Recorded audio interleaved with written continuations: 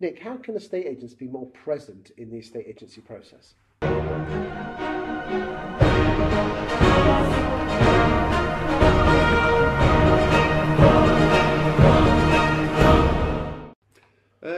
Well, it comes back to understanding, what job you're there to do.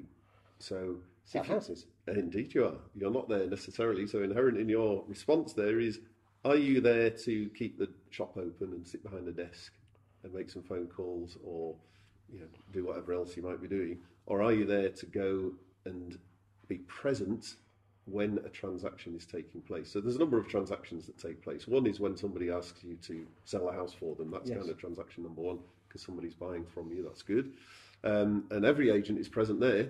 That's where the money is. So that's great, but it's not really where the money is, because you don't get paid until it's finished.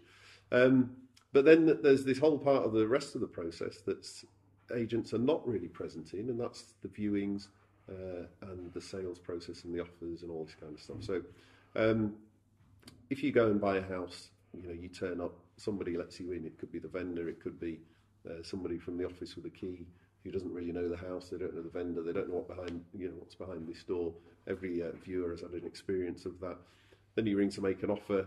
Who you're talking to, don't know. Somebody in the office, do they know you? Do they know the vendor? Do they know the story? Do they know how far to push the offer? Because we're all here to get the best price for the vendor. So all of this stuff's disjointed, and it all kind of breaks down to a certain degree. Some agents do it absolutely awesomely well, others very poorly.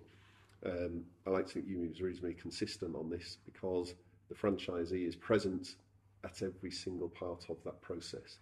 So we make sure that nothing falls down. So this whole issue of presenteeism is about, how often is the vendor going to see the face of that guy who came to do the appraisal? Are they going to see him just once at the outset, or is he going to be there when the keys get handed over? Well, let's be honest, the normal way of doing things in estate agencies, valuers and listers are quite expensive, so we pay them to go and put the house on the market, and then we pass it over to the negs and the company viewers. And you'll probably never see the valuer again or speak to them. No, probably not. Are you saying that that's the wrong way to do it? I'm saying it's not the way Ewemove does it. There is a place for the branch model, and that works clearly for quite a lot of people, because there's lots of branch agents out there. And the guys that deploy the high street branch model very well, are very successful at it, and so fair play to them. So there is always a place for that. What we're doing at Ewemove is kind of more of a sort of high-end niche kind of service, where we will deliver that high contact, high touch service to our vendors, and we know it delivers better outcomes, because we realise more money on sale, we get better feedback, and we get more referrals. And critically, and this is really strange, and this is why I don't know why lots of agents don't do this, we get a significant proportion of our listings from viewers who have a house to sell. Now, if we weren't there, we wouldn't get those instructions. But surely that method of being present at all times means that you can only grow so big? Per head, yeah. So essentially you think, well, if you've got a team of, I don't know, let's say 5 people in your branch agent, and you can balance, 100 properties at any one time, spinning them around, that might be the number, just simple maths. If you're an individual Ewemove franchisee, you can maybe spin 20 houses at any one time. So the proportion is the same, but we're delivering a better service outcome. So are you saying that if you had a large branch, Ewemove branch, would the same person be the same value? So one value would have 20, and everyone would have like their own properties. That's right. So it's a little portfolio. So if you've got, in my own franchise in York, for example, we've got 4 different people, and they all work a different part of the town, and they have a portfolio of properties in their sub-territory, if you like, and they do everything from start to finish. So the deployment is the same, but it still allows you to scale. And are they employed on a self-employed basis? It's up to the local franchisee. There's a mix. Okay. Do you find that if you employ them on a self-employed basis, they take greater ownership of it? No. I think that really you've got to understand the Ewemove culture and the Ewemove brand is that we've got a number of exceptionally high-performing people in our network who are employees.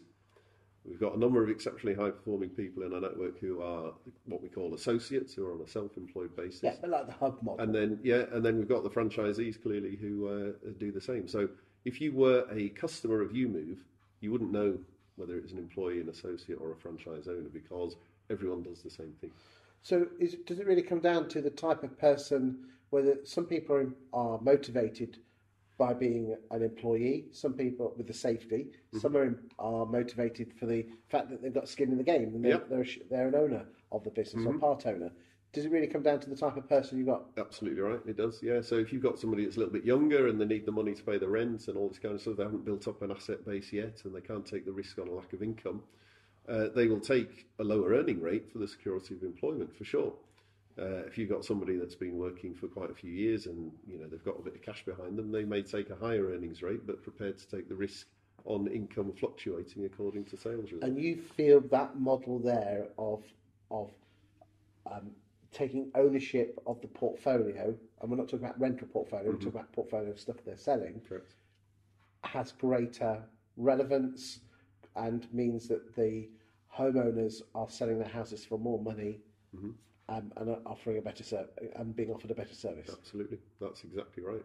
Yeah, so I'm quite happy to stand up and argue till I'm blue in the teeth that that is the right way to do it. Now, most agents in the UK will disagree with me and say that why I'm don't wrong. you think most estate agents aren't doing all this? Because it's a bit harder and it's a bit less efficient as far as the agent is concerned. Depends what your motivation is, whether you're just in it for the money or if you actually want to do a good job for your vendors.